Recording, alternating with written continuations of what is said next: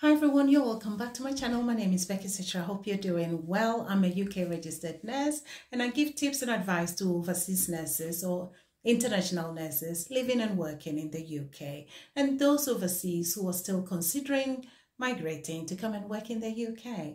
So in today's video, we're going to be talking about a case where a Band 5 NHS nurse has been suspended for taking paracetamol at work.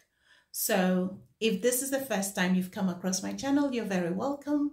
Please remember to like, subscribe and share as well. I share very educational information that would help you as a nurse whilst you're working in the UK. So we're going to go straight into the main video. You're welcome back to the main video. So this is a misconduct case about a Band 5 nurse working in the NHS who has been suspended for taking paracetamol, which does not belong to her at work. So let's look straight at the charges. There were 3 charges. The first charge is the fact that she took paracetamol belonging to the hospital where she's working. This paracetamol was taken on 2 occasions, so it's not just one episode. There have been 2 episodes of her taking paracetamol at work. And the other charge was the fact that she took lactulose, which those of you who don't know, lactulose is a laxative. So she was seen pouring lactulose in those paper little cups that we use to dish out medication to patients. So she was seen pouring and consuming lactulose. According to the story, there has been unaccounted for medications from the medication room or the stock room or cupboard. Therefore, a CCTV camera was installed in that room, and unfortunately, this nurse, footage that has been obtained showed this nurse, as I said, taking paracetamol with water, another time putting paracetamol in her pocket, and a third time, as I said, she was seen pouring lactulose and consuming. And when she was questioned, she denied it in the first instance, and she said she was putting the paracetamol in her pocket in order to give to a patient. She also denied orally consuming lactulose, but when she was shown the CCTV camera footage, she accepted the charges, and she did say that she thought it was a known thing that if a nurse is having a headache, they can take paracetamol at work.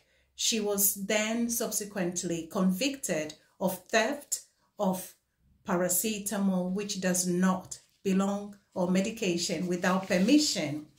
So she was given a caution. No, she was actually convicted of theft and given a conditional discharge for taking paracetamol without permission. So those of you who are not aware, please bear in mind, it is against hospital policy for a nurse to take paracetamol from the medication cupboard or the drug trolley to take because you're having a headache.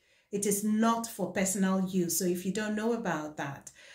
Finally, her actions, according to the NMC deliberations in the case, her actions was dishonest, and as she did not have permission to take paracetamol from the hospital cupboard or drug trolley, in light of her actions, her fitness to practice has been deemed impaired by reason of misconduct. Therefore, a suspension order of 6 months was imposed. So what is the learning out of this case? Please, my dear sisters who are nurses, it is quite hard. And at the same time, yes, you could go to work and you could be having a headache and you'll be wondering whether you can take medication from the medication cupboard. The answer is no. The medication in the medication cupboard or drug trolley belongs to the trust, not for you, for your personal use. If you do need paracetamol, ask your colleagues if they've got paracetamol in their bags. That is what I do. I make sure I buy my own paracetamol, which is about £1 or under £2. So just buy paracetamol if you have, you know that you can have some pain here and there, or whether you're having pain here and there, or any of us can have a headache at any point in time. Keep paracetamol on you, keep ibuprofen or whatever you can, but no medications that can cause you to become drowsy, because those are not acceptable at work because it can influence your work. So please, please, please, if you're a foreign nurse, you're working in the UK, if this is something, this case is not about foreigners, so please don't misunderstand me, but this is my advice to my fellow nurses.